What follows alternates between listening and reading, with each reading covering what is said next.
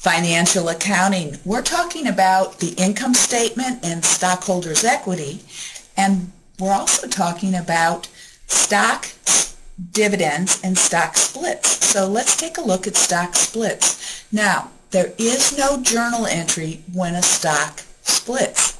Instead, there's just a memo. So, for example, if we have a 2-for-1 stock split, that means after the stock splits, instead of having 1 share of stock, you'll have 2 shares of stock. If you have a 3-for-1 stock split, you're right, we'll have 3 shares of stock instead of 1 share of stock.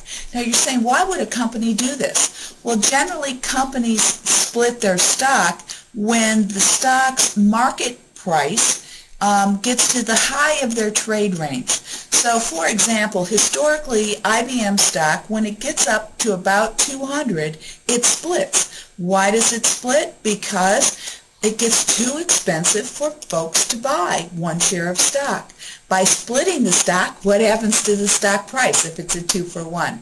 The stock drops to half of its market price. That way it makes it more affordable for folks to buy it. Now you're saying, well, then nobody would buy it. They buy it and the stock does what? Goes right back up again. So a stock split is a great thing if you own some shares of stock. So let's look at how we handle this.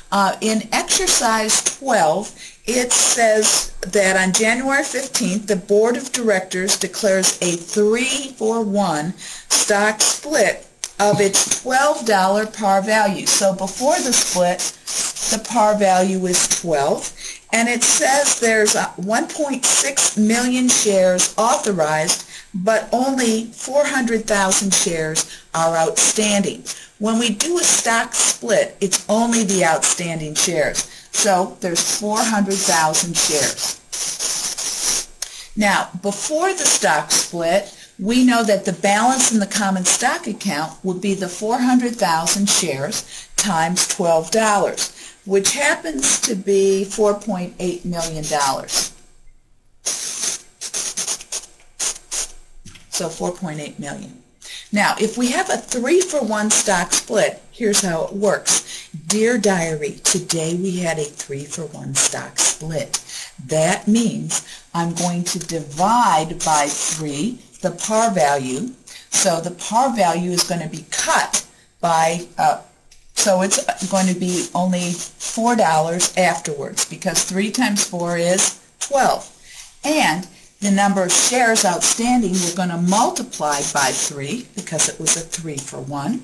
So 3 times 400,000 is 1,200,000 shares. Now, if I took 4 times 1.2 million shares, do I get the same balance in my common stock account, 4.8 million?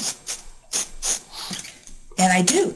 And that is why there's no journal entry, because the balance in common stock doesn't change. It's just the innards, the par value and the shares outstanding, are altered by the split. So 3-for-1, now you know how to handle it.